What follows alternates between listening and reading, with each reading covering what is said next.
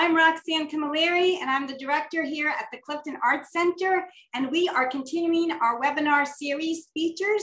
We're delighted to welcome 3 members of the American Sewing Guild North Jersey chapter, Sarah Nunziata, who is president of the chapter, and Laura Adler and Anne Marie Soto, who both serve on the chapter's board.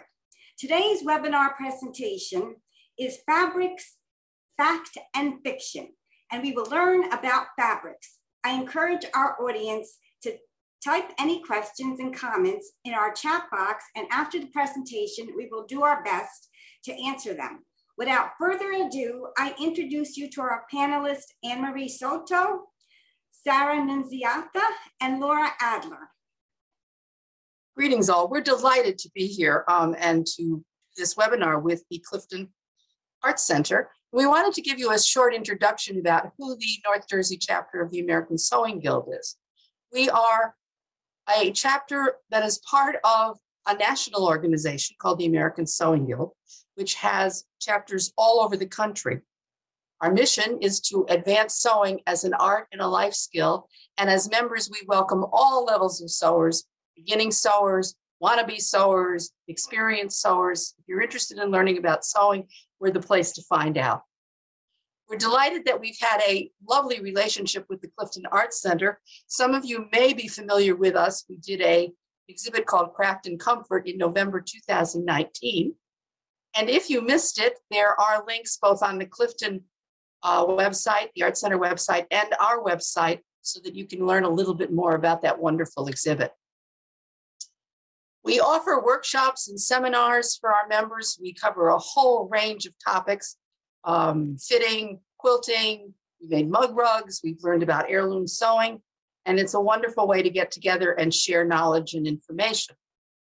Like most organizations, when the pandemic started, we pivoted to doing things on Zoom. We kicked off our Zoom experience with a backstage tour of the San Francisco Opera Company, their costume department, which was really fun. And you can see that video on our website also. We did a webinar on upcycling and altering your jeans and pants. And then our most recent webinar was actually a sew-along, which is an introduction to modern American bojaji piecework, which is a typical Korean handicraft. We also instituted a program called The Sew, and that's monthly on Zoom. We usually have 3 segments, 2 of which are presented by our members, and the third one is by one of our retail supporters, and that lasts about an hour, and then we have an after party that people are welcome to stay on and chat about. We're going to continue this even when the pandemic is over, because it's been just a wonderful way to reach people who might be a little too far to drive to events or just don't like doing that. We also have an active neighborhood group program. Most of them have been on a bit of hiatus during the pandemic, but the Clifton Clippers group, which meets at the barn, is re-meeting. They will start in April, and those dates will be on our website. We've also instituted a beginner's garment group on Zoom. Anyone is interested in learning to sew is welcome to join. And then we do a great deal of charity sewing. We've done fleece hats for the homeless. We've done Ryan's Cases for Smiles. We did kit bags for Days for Girls. And our 2022 charity sewing is Gowns for Operation Smile. And that's really under the guidance of the Clifton Clippers neighborhood group. We invite you to come and learn more about us. Our website is asgnorthjersey.org, and we're also on Facebook, so you're welcome to follow us. Okay, thank you, Roxanne, and thank you everyone for joining us. Welcome to Fabrics, Fact and Fiction from the American Sewing Guild, North Jersey chapter.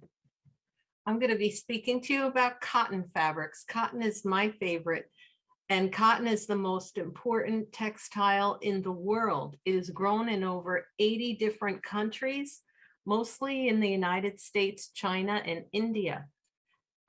It's worn by every class of people in almost every nation. It's durable, it breathes well, and it has a wide range of uses. So there are a lot of cottons, but I only picked out about 9 of them that I'm going to talk about right now. So let's begin with our first cotton, canvas. Okay, canvas is also called duck cloth. It's heavy, strong, and durable. It's used for tote bags, art canvases, tents, backpacks, awnings, upholstery, and shoes.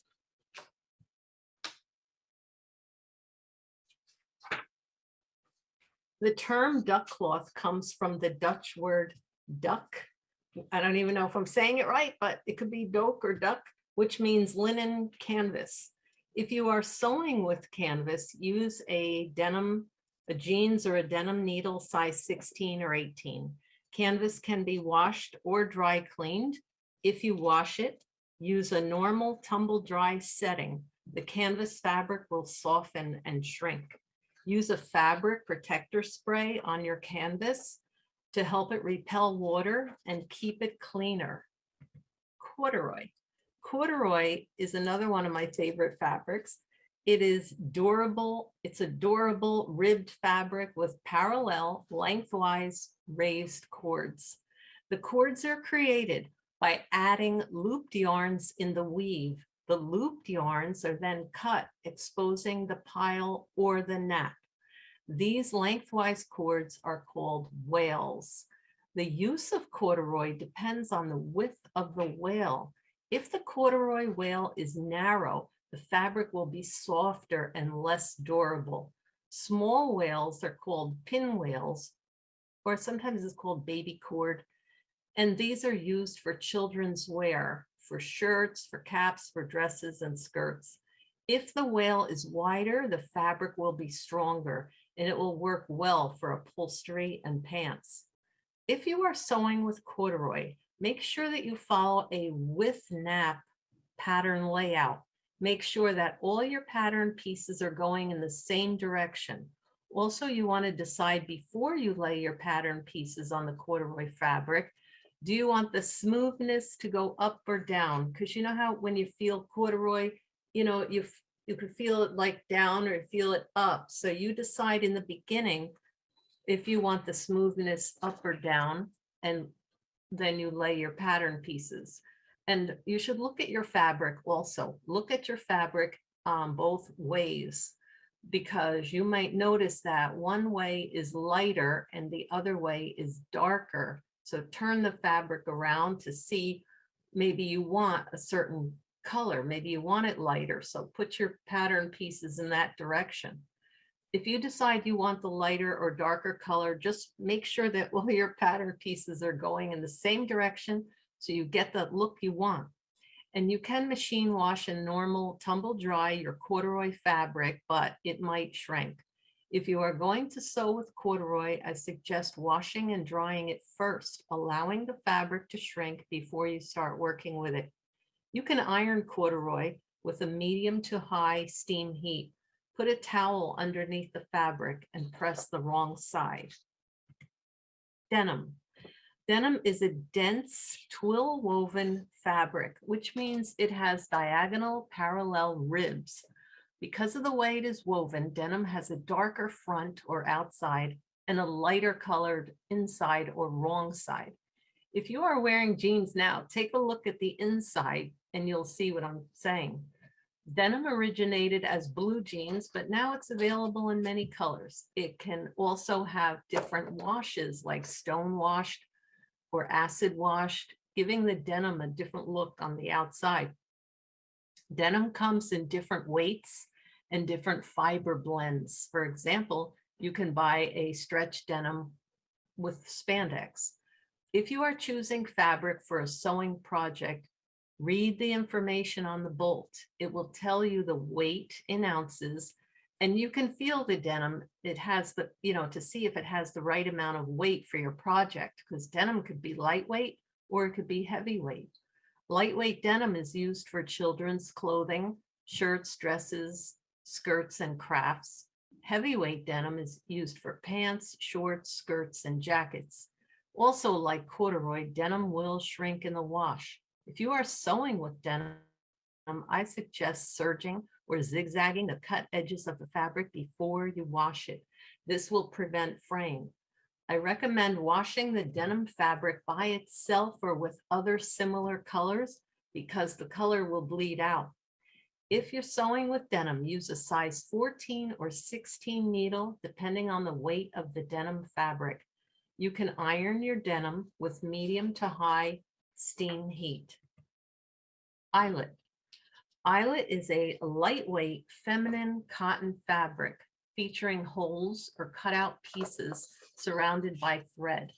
Many times there is embroidery stitches on the fabric too. You may have to line your eyelet fabric because of the holes, and the fabric could be see-through because it's so lightweight. Eyelet is used for summer dresses, skirts, blouses, and baby clothing. Eyelet can also be used in home decor for shower and window curtains.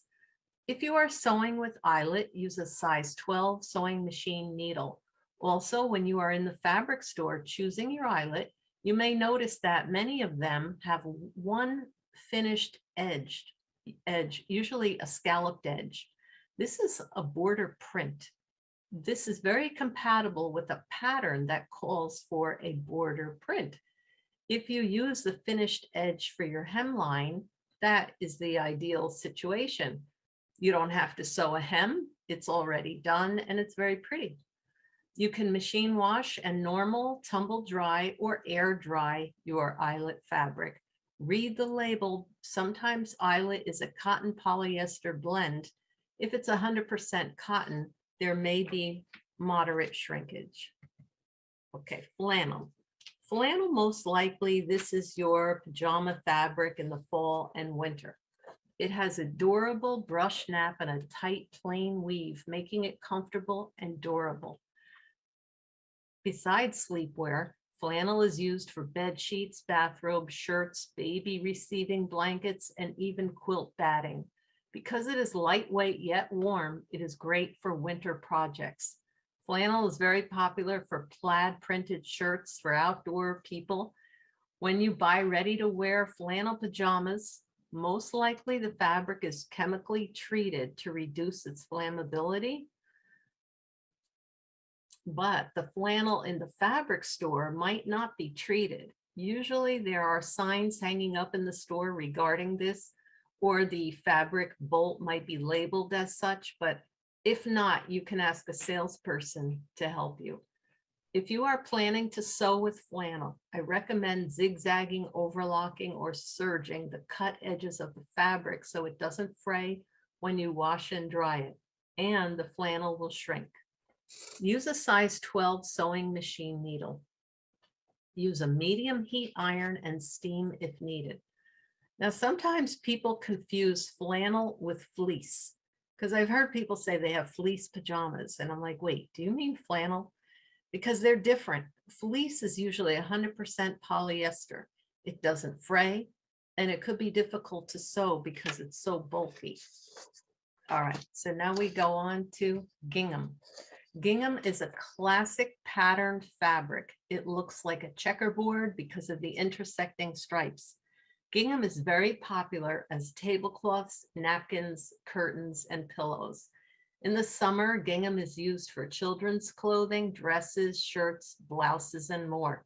A quality gingham is woven with cotton and has reversible sides. Gingham is also made from a cotton polyester blend or a nylon blend.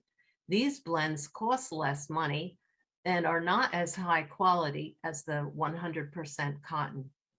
Gingham checks, they could be small, they could be medium or large, and some come in multiple colors. Madras. Madras is another classic patterned fabric. It is lightweight, colorful fabric with unmatched squares sewn together. It's typically 100% cotton and it shrinks easily. It is most popular in red and orange colors, but it sometimes comes in other colors too. It is bright, fun, and often used for summer clothing like shorts, dresses, and skirts. It can also be used for summer bags. This patchwork fabric originated in India, and it was discovered by the Dutch traders in the early 1600s. Sears offered the first Madras shirt for sale to the American consumer in its catalog in 1897. Quilting cottons. These have a plain weave. They are light to medium weight fabric, and they are used to make quilts, of course. They can be used for clothing, but they aren't as soft. They don't drape as well as other cottons. Because quilting cottons are stiffer than other cottons, they can be used for tote bags, handbags, makeup cases, pencil cases, etc. Quilting cottons will shrink, so you might want to wash them before sewing. When designers make new lines of quilting fabrics, they also make about 6 to 10 design variations, which can be used as coordinating fat quarters. So for the non-quilters, I'll tell you, fat quarter is a piece of fabric that's like 18 inches by 22 inches. And also, if you're going to sew with quilting cottons, use sewing machine needle size 10 or 12. And this is excellent fabric for beginner sewers. Okay, seersucker. This is our last cotton that I'm going to feature here. And this is another classic summertime fabric. It has a lightweight feel and a bumpy look to it. Seersucker is usually striped, checked, or plaid, and it has a wrinkled look. It's great for traveling because it doesn't need ironing. And ironing won't work because when I was younger, I tried. I was confused. I was like, is this supposed to be wrinkly? But I tried ironing it and it does not come out. It's there permanently. It's very popular for men's suits, summer dresses, skirts, blouses, shirts, and shorts. Seersucker can be machine washed and tumbled dry with moderate shrinking. And to make this fabric, groups of yarns are bunched together to form a puckering effect. These puckers create air pockets between your body and the fabric, keeping the wearer cool in the hot summer. And if you're sewing with seersucker, use a machine needle size 10 or 12. That's it. Thank you. Hi, everybody. Thank you very much for joining us. I'm going to be speaking to you today about 3 fabrics. Okay, the first of these is wool. So here are some facts about wool. All wool comes from animals. These are just a few of the animals that it comes from. It does not harm the animal to take the wool. You could think of it as going for a haircut, okay, or getting a buzz cut. It grows back. Okay. Wool is a protein, not unlike the structure of your own hair. And there are many variations in wool. And so wool can go from extremely lightweight and drapey to the heaviest of winter coats. It can be rough or smooth. And what determines some of this are the animals in which it comes from, the way in which it's woven, and the weight of the yarn used in the actual weaving process. Wool is a good fabric if you want to do things with 2 sides. Patterns and prints are almost always woven in as part of the fabric. Okay? That means that if you look at the right side of the fabric and the wrong side, it will be very similar, although there may be some color variations. Okay? So here's just a few examples. The skirt on the left, you could see, is very fluid and drapey, while the men's suit is very structured. Okay? Here are 2 examples of coats. The black one is a heavy wool winter Melton coat, and the gray one is actually an alpaca. And if I zoom into that, you could see that the little tiny hairs, just like you would see on the animal. Okay? And that becomes part of the weaving process. So wool is an excellent insulator. You could think of it like a honeycomb shade that you would hang on a drafty window. It traps the air inside the fibers of the wool and keeps it from getting close to your body. It can absorb some water. You get stuck in a drizzle or a light rain, and without it losing its insulating properties. Okay? Today, wool is even being used as blown-in insulation in the walls because it's both a sound barrier and fire retardant. If you're sewing, wool is a very forgiving fabric. Okay? It is stable to sew on. unless it's a very lightweight wool that might stretch, but most of the time it's stable and it's easy to pull out your stitches without them showing. Unless, of course, you happen to be sewing black on black, then it's very hard to find those threads. So some people I know use dark gray to make their stitches more visible if they have to rip. It molds and presses like no other fabric, and I'm going to talk more about that in a minute. It also shrinks. So if you are sewing at home and you want to use wool and you so desire to wash it, you would have to wash and dry it first, or really steam it very well in order to shrink it up before you use it. You have to follow the care label on a garment that you've purchased. The reason for that is every garment has structure built inside. And while a home sewer may be able to wash and dry their wool in preparation for sewing with it, you don't really know how the manufacturer has treated that fabric. You also don't know what built the structure into that garment, and therefore you have to follow the care label very carefully. In these hats, this is what I was talking about, wool molding. These hats are all shaped by steaming and heat. And once shaped like this, that shape is there to stay. A couple of myths about wool are that wool is only a winter fabric, which is not true. Wool comes in a very lightweight version. Think of men's summer suits. Okay? Also that it cannot be washed, we talked about that, and that it itches. Now, I'm a person who itches from wool, so I know that it does itch some people, but I have also met many people who say it doesn't bother them. Also, if you do find yourself sensitive to wool, you should try other kinds of wool, or wool blended with other fabrics. So cashmere may be blended with silk, will not itch, whereas a pure wool melton might itch. So now we're going to talk a little bit about silk. Silk is probably my favorite fabric. I just love the luxuriousness of it, the feel of it, the way in which it takes dyes and can be manipulated. Okay?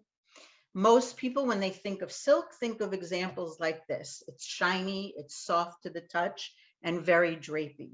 Okay? However, just like wool, silk can come in a variety of textures and types. It also depends on the weaving, how many threads per inch get put into the silk. Okay? It's a protein very much like your hair and takes dye extremely well. It ranges in weight from very, very lightweight and see-through to stiff and structured like you would use in a jacket. The weight of silk is described in something called mummies. Okay? Basically, this can be translated to the number of grams of fabric in a square meter. The lower the number of the mummies, the lighter weight the fabric. It goes for home sewing anywhere from about 8 mummies to about 30 mummies. It is biodegradable and will biodegrade in 1 to 4 years. So these are some examples of silk. This is a very lightweight silk, probably about an 8 mummy, whereas this one's probably about a 24. This is something called silk dupioni. So silk is a fabulous insulating fabric in every season. In the wintertime, people wear silk long johns. I wear silk liners in my gloves to keep my hands warm. In the summertime, it's very cool and comfortable. It is hypoallergenic. I have never met anyone who complained about the feel of silk. Okay? Our most common source of silk is the domestic silkworm. However, silk can also come from beetles, honeybees, and arachnids. And it's been around a very long time. So if you are a sewer, it takes a lot of practice to get it right, but you can do it with the correct techniques. It is great to travel with. When I'm traveling, I make all of my t-shirts out of silk because I wash and dry the fabric first, and then whatever garment I make is washable. It is a very fast drying fabric, so when I get to the hotel room in the evening, I can wash it out, hang it up. It's good to go in a few hours. However, if you have purchased a silk garment, you really must follow the care label. Again, because you don't know how they treated the fabric before they made the garment, and you don't know what's in the structure of the garment. So here are 3 examples of garments that can be washed. Okay, I wash all of these. This one was store-bought, but I still washed it. It did come with a washable label in it. And these I would never wash because they have too much structure. This top left one is actually a sweater knit. It's a combination of silk and cotton. It's a very heavy, beautiful weight, and I would not want this to be twisted out of shape in the washing machine. So here are some myths about silk. Everything that says silk is silk, which is not necessarily true. When you buy something from the store and it has a label in it that says 100% silk, you can believe it. But fabric sewers will know that they'll go to a fabric store and something may be advertised as silk satin.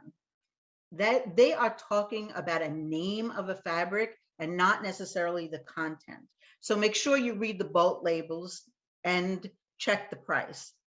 The more expensive it is, the better your chance that it is silk.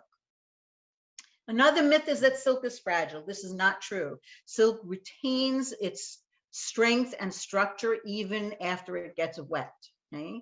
We talked about the washing if you're making it from scratch. The other myth is that it's sticky in summertime. This is also not true. Silk is a very cool and comfortable fabric in the summer. So these fabrics are rayons. Okay? Rayon has come a long way since it was first introduced. The fabrics here, this is just fabric and not a garment. This one is a scarf. These are fabrics. I draped them side by side to show you that the red one is a woven fabric and the blue one is actually a knit. Okay? So here are some facts about rayon. It does start with some kind of natural product. It could be bamboo, it could be tree pulp, okay? They are natural fibers that get heavily processed with chemicals. Okay? There are other names for rayons. Some of these you could see here, like lyocell and tencel. And it's an amazing fabric because it can be made to mimic other fibers. So it could look like silk, it could look like wool, it could look like a sweater knit. Okay? It's absorbent and soft and easy to dye and takes colors beautifully.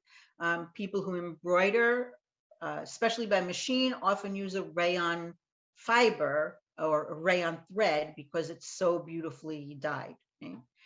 However, it's not as strong as silk and you should not machine wash it. Unless the label says that you can, because today they often blend rayon with other fabrics that give it a little more strength. But rayon on its own weakens when wet and loses a lot of its qualities. Okay? 50 years ago, if you took a rayon blouse and put it into the washing machine, you would probably get something out that looked barely big enough to fit a doll. Okay? So here's the myth about rayon, and it's really one big myth, and that is that it's good for the environment because it starts with natural resources. This is true. It comes from wood pulp, bamboo, other plant fibers. However, it is so heavily chemical in its production that workers actually get injured in the making because of the chemical exposure. There are some types of rayon that cannot be manufactured in the United States because it doesn't meet EPA standards. One of these is a very famous rayon called Bemberg rayon, which is used for linings in garments. Okay? And while rayon is biodegradable and it quickly biodegrades in about 3 to 4 weeks, while the fabric biodegrades, it leaches the chemicals into the air and the water. Also, the harvesting of the wood pulp destroys the trees, so it's not really sustainable. If you do want to buy a rayon garment, you might want to look for these 2 names, Modal and Lyocell. They use something called a closed loop manufacturing process, which reuses the chemicals and the water. Thank you for listening, and I look forward to your questions in the chat box.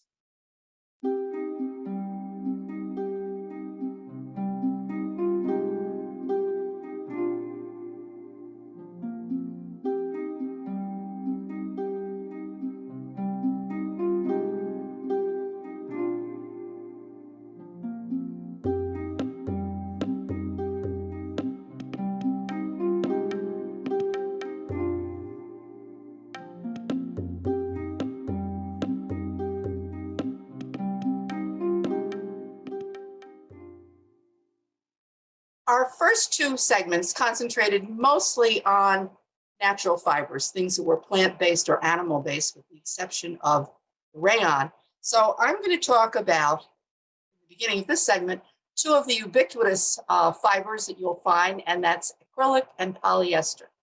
These are both mineral-based. Acrylic is a man-made polymer from fibers created from fossil fuels. It closely resembles the look and feel of wool, and it's frequently blended with wool fibers for improved performance. Has a lot of pros. It's lightweight and warm. It dries quickly. It's soft to the touch. It's water repellent, and it's inexpensive compared to wool. If you look at the flame stitch fabric that's in a sweater here, that retails, the fabric by the yard retails for about $7 a yard. If that were 100% wool, it would be probably 2 to 3 times as expensive. It's also, acrylic fabrics are used often in home dec and upholstery, outdoor fabrics. The fact that they are very water repellent makes them great for outdoor things. But they also have some cons. That same water repellent properties can also create bacteria growth. So you have to make sure that things are air dried well before you keep them around. It's also prone to static electricity and cling. If you've ever taken a sweater out of the dryer, it's got acrylic in it, you know you have to shake it and it'll crackle and make all these noises till you get rid of the electricity.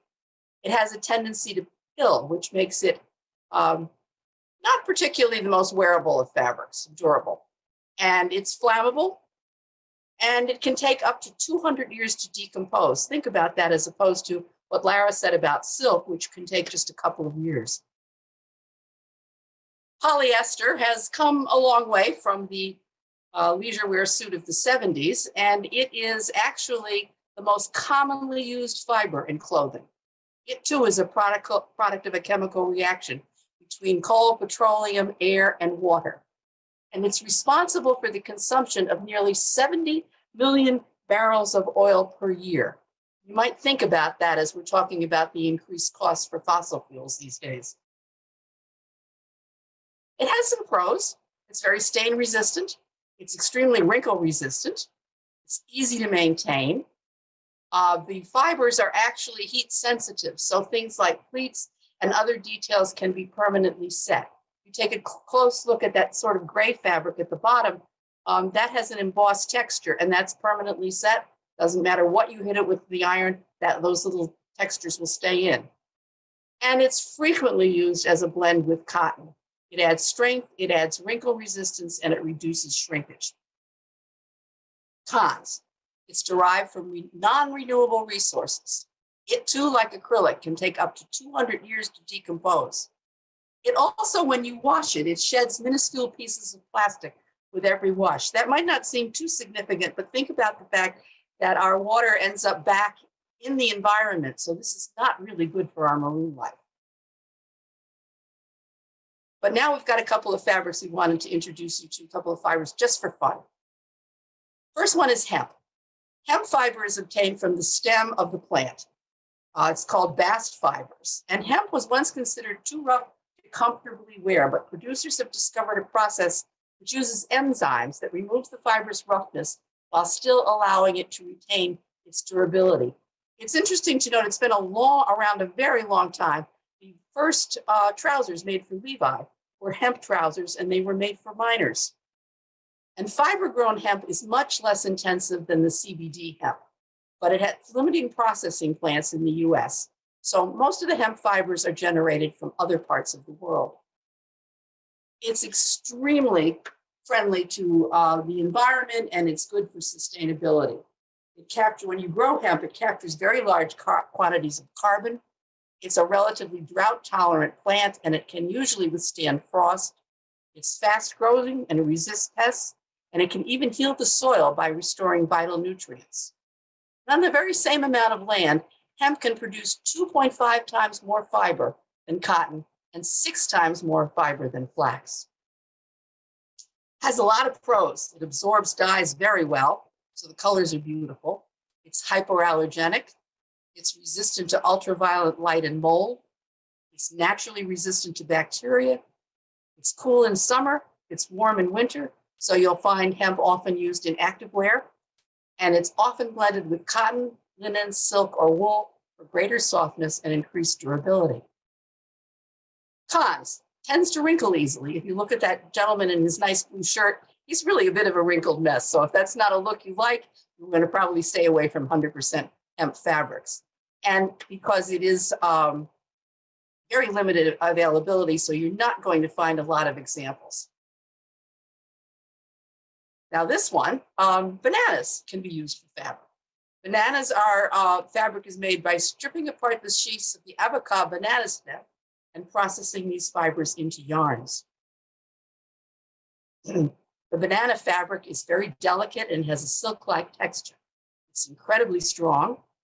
It's resistant to the effects of salt water, and it's biodegradable. But its cons: it's expensive and it's hard to find. The sweater that's here knitted out of banana fibers is from an Etsy shop, and the beautiful fuchsia dress is from a company named Villani, which is owned by 2 women out of Chicago, and they do exclusively garments out of banana fibers. Then one of the newest things on the market, or will be soon on the market, is called mushroom leather. Mycelium is the root-like part of the mushrooms, and it's used to create dense layers of a material that looks, feels, and bends like leather made from cows. It's soft, durable, and it's naturally waterproof. It accepts dye well, it's lightweight and flexible, and it's 100% biodegradable. Has some cons. It's very expensive to produce, and the production right now is extremely limited. It can actually take up to 2 months to grow a cow-sized piece of mushroom leather.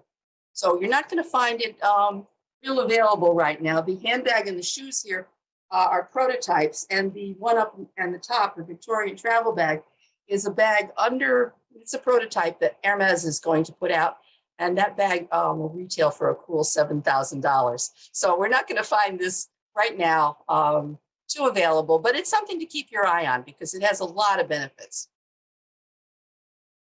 So we'd like to just sum up by saying, when you're looking at fabric, whether it's something you're buying in a ready-made garment or something upholstery, or even the fabric, there's some things to think about. One is price, how much you're willing to invest. As we talked about it, a wool with an acrylic in it isn't going to be a whole lot cheaper than 100% wool. But you also have to think about longevity. If you're not interested in fast fashion, you want to go for the natural fibers. And look at the silks, look at the woolens, look at the linens, which we really didn't discuss today. But they will give you a durability and a long life in your wardrobe. Also, think about sustainability. That may be important to you. It's becoming more important as our earth becomes more fragile. And then think about care. Read the labels. That will tell you a lot about whether you want to put this item in your closet. You can dry clean. I have used personally the dry cleaning, the home dry cleaning things that you put in the dryer. They can work very well, but they have limitations. They're not for heavily soiled garments. There also is a chemical smell, so you need to take it out. You should take it out immediately so you don't have to worry about pressing it, and hang it out someplace that's well ventilated to let it dry. Or do you want to machine wash it? Do you want to go through the bother of hand washing? If you take a look at the little label up in the corner there, that's a 50% poly, 85% cotton, but it's a do not bleach, do not iron, and do not tumble dry. So if you're going to purchase something like that, that's a lot of don'ts to remember. And finally, we'd like to suggest a couple of resources that you might take a look at if you want to learn a little bit more about fabric. There are lots of really good books. We picked three of our, I guess they're our favorites. The Fabric A to Z is an essential guide for choosing and using fabric for sewing. All New Fabric Savvy also covers the same thing. And then Linen and Cotton.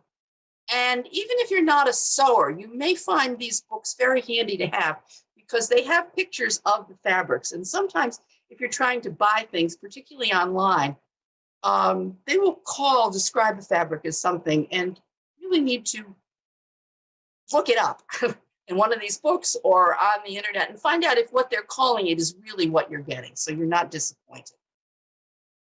So we would like to thank you for listening to us talk about one of our favorite topics, which is fabrics. And we encourage you to visit us at asgnorthjerseychapter.org to learn more about us and maybe just become part of our organization. Thank you. Thank you again, Anne Marie and Laura and Sarah, for showing us all about fabrics. I hope now we probably all have a better understanding and appreciation about fabrics.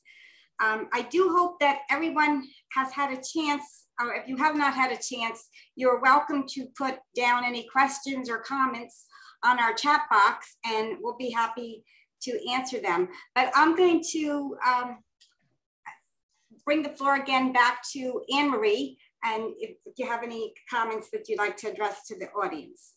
Well, I think someone did ask about cleaning for costumes, so maybe we could address that. One of the things that's fun about belonging to ASG is we have a national conference every year, and it moves in different places around the country. And a couple of years ago, we were in Houston, and we got to go for a backstage tour of the Houston Ballet Company and learned a whole lot about how they take care of their costumes. And interestingly, when they make something, everything except the wool fabrics are washed before they make the costumes. No matter how fragile or how whatever it is, which I found interesting because I have a friend who does a lot of sort of artistic sewing, and she washes everything before she does it too. She does a lot of beading, and she says if it goes in the wash machine, a pig, and it comes out a cow, it's still fabric, and you can still do something with it. But both the Houston Ballet Company and we also did locally behind the scenes with the Metropolitan Opera Company, their big cleaning secret is vodka. They use it, you can use it in a misting, if you have a steamer mister, you do it 50% vodka, 50% water. If you buy a spray mister, you use 100% vodka. You want to look for, you don't want to have to buy the best, most expensive vodka, but you want to look for a vodka that's hopefully more than 40% alcohol. An 80 proof vodka is 40%, but the higher alcohol you get, the more bacteria it will get rid of. And what it will do is get rid of the musty smell, or if it's a costume that a lot of different people have worn, you spray it with the vodka and you leave it out to dry and air, and that'll work, really well. Because generally you don't want to be doing a lot of washing of any kind of costume. You can also use the in-dryer dry cleaning products that you buy at the store. You buy them in the grocery store. They work fine. They don't work so great if it's heavily soiled. Heavily soiled something, you'll either have to be willing to wash it or take it to a regular dry cleaner to get rid of. But that's how you take care of it. Well, that's good to know. So at least we can have vodka if we need to clean our costumes. Yep.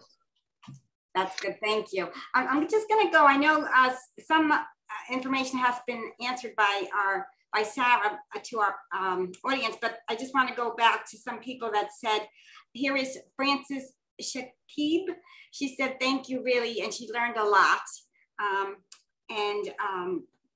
Also, Bernie has said, thanks to all for a wonderful presentation on fabrics, very helpful. And let's see, and also Frances Shakib also said, any suggestions for cleaning white canvas sneakers? I can address that, actually. So of course you have to be careful. Some sneakers will be washable and some will, some you could throw in the washing machine, depending upon what they say. And some you can't, like you could throw Keds in the washing machine. okay? But if you can't put it in the washing machine, canvas can be wet. So the two products that I've always used on canvas, white canvas sneakers is Tilex and Soft Scrub. You take a little soft scrub on a toothbrush and you scrub it into the sneaker, okay? And then you kind of, now I have to warn you that if it gets on the inner sole of the sneaker, it will discolor the inner sole, but nobody sees that after when you have your foot in it anyway. So, and then you scrub it in, let it sit for a minute or so, and then rinse off the top. If it's not really a washable sneaker, you want to avoid getting it on the bottom, but just rinse off the canvas, stuff it with some paper towels and let it dry. And it really works wonders. I've been using Tilex and Soft Scrub on white clothing for a very long time. That's good to know. So we could clean our sneakers. Very good. Very good. Okay, I also have here another question. What causes fabric moths? What is the best way to rid clothing of moths and how to prevent? And she also says, very informative presentation. Thank you. I can sort of address this, and I might digress a little bit about it, but you need to put things away clean. You need to clean all your sweaters before you put them away for the summer. You need to make sure that anything is clean, because any food residue in it will attract any kind of insects. The other thing that often happens, if you don't have something, if you've ever pulled something out to wear in September that you put away and it's got yellow stains on it, it's because the garment has not been cleaned and it oxidizes during the storage period. And once those stains are in there, they're really hard to get out. So the best, not a real expert on moths, but I haven't had them in quite a while. And that's because I'm really diligent about washing things before I put them away. Some of them go in, I put them in bins, those big plastic bins, and I stick a couple of cedar chips or, that you buy in there, and that will keep it. Once they've started to eat, I mean, they've had a field day and you've given them lunch and you have to say goodbye to that garment. So I hope that helps. Right. I also just want to emphasize what Anne Marie said about the plastic bins. You don't want to store clothing like wool in a fabric bin. Some people under the bed, they make fabric boxes, because the moths that eat through your clothes can also eat through the fabric box. You want it to be in one of those giant vinyl bags or a plastic bin after you've cleaned it. Okay, but putting it away clean is really very important. So the key is putting things clean, keep everything clean to all its stage, and even clean the bin too, right? Don't have the bin dirty. Okay, I have another question here from Francis Shakib. How should one correctly dispose of worn out denim blue jeans? Well, you cut them apart and make something wonderful out of them. We've got a couple of members who. Well, that's what we would do. Yeah, that's what we would do. They do repurposed clothing, and they've made stuffed animals out of them. They put pieces together to make jackets. You do a search on Pinterest, you'll find, all sorts of ideas, because other than that, you would dispose of them the way you would any worn out fabric, which is, I bundle mine all up and mark them as rags and put them in those collection bins for used clothing. And a lot of those organizations then sell them, and the fibers are broken down and used other ways. But I did want to just say something about denim while we're talking about it, because I know there's a big push for, torn and ripped and tattered looking jeans and buying them new. And if sustainability and the environment is a concern of yours, it's a good idea to stay away from that stuff, because the amount of chemical processes that have been used to create that worn look are really terrible for the environment. If you want worn blue jeans, then wear them out. Create your own by wearing them a lot, but don't stay away from them in the fashion stores.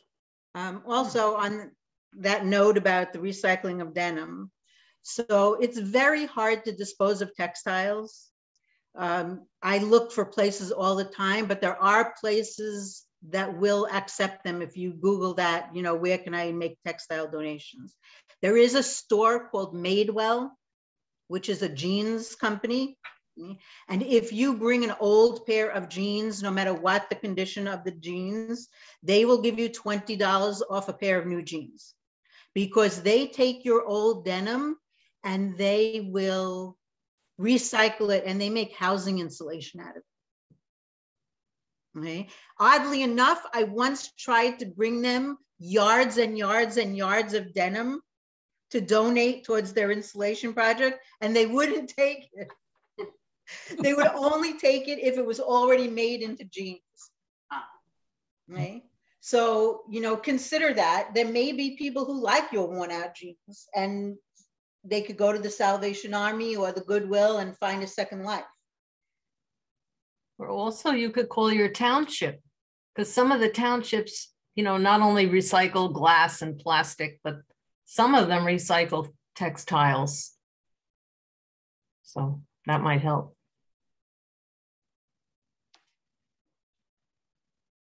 Okay, and I want to ask here, actually I have a comment here. Clifton Recycling Center used to have bins for fabric, and they're saying hope that they bring them back. I think they will.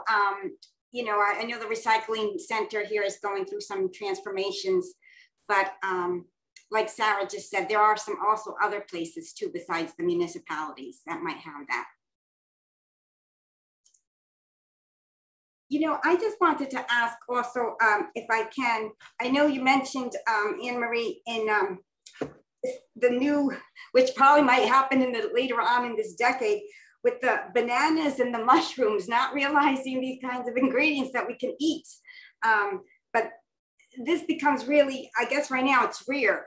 Are there some places that we could, not actual stores, but maybe online, that we could look them up?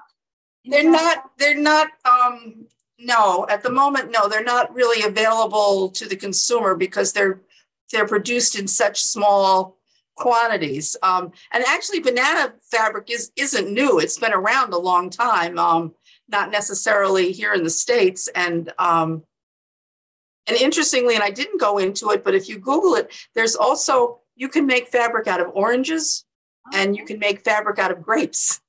And pineapple.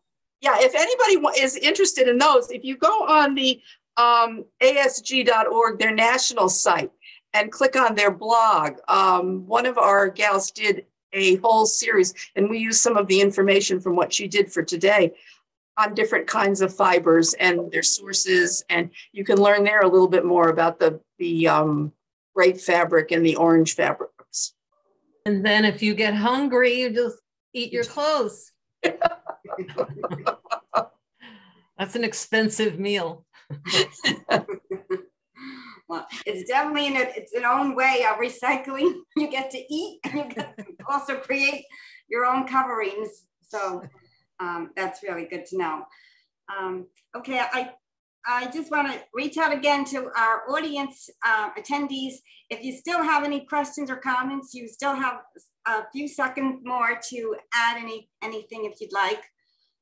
But this has really been wonderful to know, especially now in this time and the decades where we're in, understanding fabrics and how it can be relating to our life. Just even if you don't sew, but you want to be a good shopper and know what type of material to that would be the best, not just on how you look, but for the environment, is great to know. And this has been really wonderful in helping us. And Roxanne, I would like to just add, if anybody wants to buy some beautiful cottons, can I recommend a few places? Mm-hmm.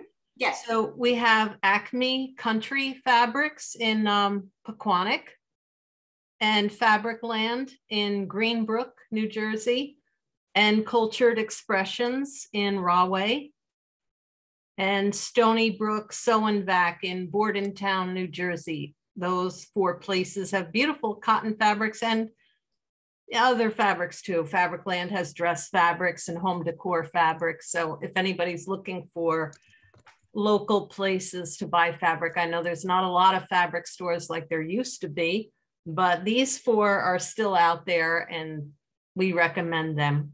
Yeah. Can I also add Above and Beyond in Nanuet? Oh, yes, thank you. Yes, absolutely. This little group has been great friends to ASG. You know, there's other wonderful fabric stores around, but they've been particularly supportive and helpful to us, and we like to return the favor because they are wonderful retailers. Yeah. Sarah, do you want to say something about where our membership comes from? Oh, anywhere in the universe, any planet. No, so technically you don't have to live in North Jersey to become a member of our chapter. We have members in North Jersey, of course, but we also have members from New York, Delaware, Pennsylvania. We had Arizona. So because we're doing so much virtual, you could live anywhere. And if you're a beginner, also that might be a great thing for you to join our group, because we just started a new beginner group to help beginners. On Zoom. On Zoom, beginners on Zoom, yes. And Sarah is their wonderful leader, so you get real good information. Thank you. Yes, we're having a good time. We're learning how to sew. That's great. See, it's in a modern way through Zoom. So Zoom and sewing. Yeah, and even when the pandemic is over, we have that monthly thing called the Sew, and we're going to continue to do that on Zoom. And then we're exploring ways to make our meetings hybrid, so that people can join in no matter where they are, if they don't feel like driving, whatever. I do see some more information here. Here is a question from Bernice Kennedy. Can you include the names of the fabric stores so we can write them down? Thanks much. Yes.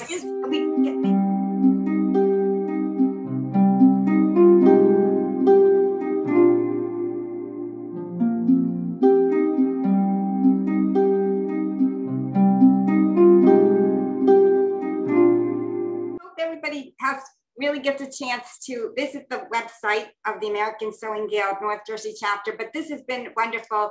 I do thank our attendees, our audience for being here with us, but also thank you to our panelists, Sarah Nunziata and Laura Adler and Anne-Marie Soto, for all this detailed information about fabrics that we now have a better understanding and appreciation.